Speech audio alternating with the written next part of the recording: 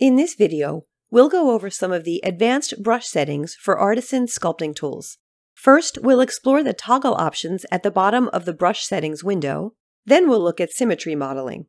By default, Auto Smooth and Optimize Mesh are enabled, and I have Display Edges turned on as well.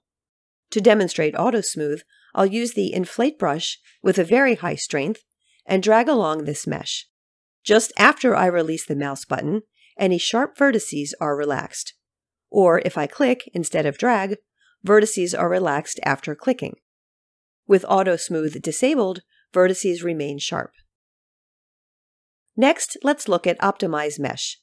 The Add slider for detail size is toggled on, which means I'll be adding finer edge detail to the mesh as I sculpt. With Optimize Mesh disabled, whether I drag or click, the resulting mesh is non-uniform with many thin triangles. Whereas Auto Smooth is implemented after a brush stroke or click, Optimize Mesh works dynamically. The mesh quality is improved as I go by flipping triangle edges where needed to produce a more uniform set of triangles. Note that while Optimize Mesh is enabled by default, turning it off can result in a faster refresh rate for high poly models. Moving on to Lock Boundary, a boundary edge is attached to only one face as opposed to an interior edge. With Lock Boundary disabled, all edges can move as I sculpt, including boundary edges. When Lock Boundary is enabled, those edges remain in place. A common use for Lock Boundary is in the case of adjacent patches of terrain, in which each patch is its own group. With Lock Boundary disabled, if I edit the center group and sculpt around the edges, the seams between adjacent terrain groups can break. Turning on Lock Boundary keeps those seams in place.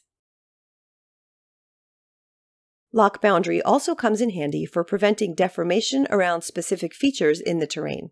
In this example, I have a building footprint directly above the terrain, and I'll use the Sandbox Stamp tool with an offset to place the building on top of the terrain. Now, with the building itself made into one group, and the surrounding terrain made into a separate group, I can open the terrain group for editing, where there are boundary edges along the outer border and around the building. As long as Lock Boundary is enabled, any sculpting I do won't move those boundary edges. So, with the Sculpt brush, I can tap the Control key and sculpt inward to create a moat, then sculpt outward around the property perimeter. For one more Lock Boundary example, let's say I want to work on an isolated section of this subdivided and smoothed box. I'll use the Select brush to select or mask the area I want, and right-click on a selected face and choose Make Group and Edit. The group is open, Lock Boundary is on, and I'll use the Sculpt brush, tapping Control to push inward, and push in the group's vertices without changing the masked area boundary. To pull a smaller section back out, I'll use Select brush again to select a smaller area, Make Group and Edit, and use the Inflate brush to bulge these vertices back out. This mask and group technique is especially useful in a very high poly model because the refresh rate is higher when sculpting within a group as compared to refreshing the entire mesh. Now I have a group within a group, and I can activate the Select tool and close groups one by one to finish.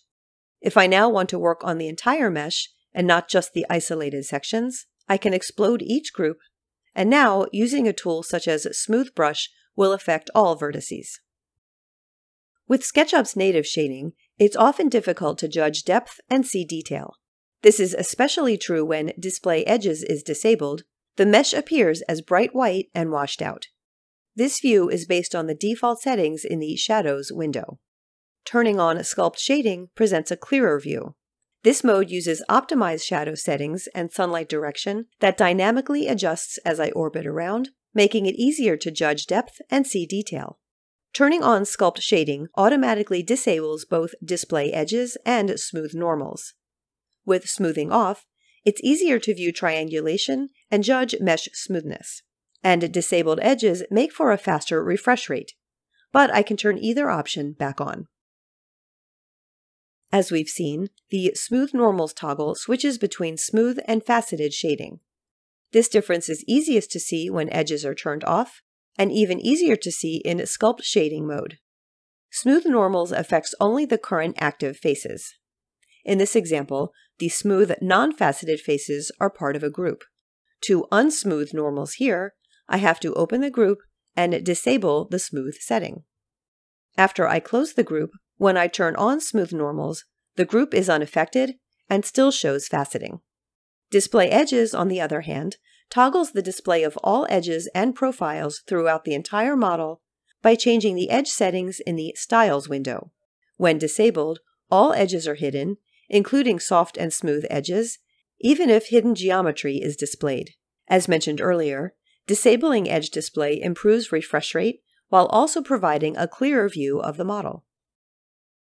Our last feature is symmetry. In this example, I'll start with a cube located away from the origin, which I'll select and rotate, then subdivide and smooth. When I activate a brush and click the Symmetry button at the top of the Brush Settings window, I get a message that a new component will be created along the red axis with symmetry relative to the green-blue plane. Clicking Yes makes the original geometry a component, adds a mirrored component along the red axis, and now any sculpting I do will be mirrored. At the top left, I can see that the Symmetry lock is active. And because these are components, I can work on either one for mirrored results. If I want to use symmetry within a different axis framework, I can start with a component. Here's a cube, as before, which I'll make into a component, move and rotate, then edit the component and subdivide and smooth. The component has its own set of axes, which are different from the model axes.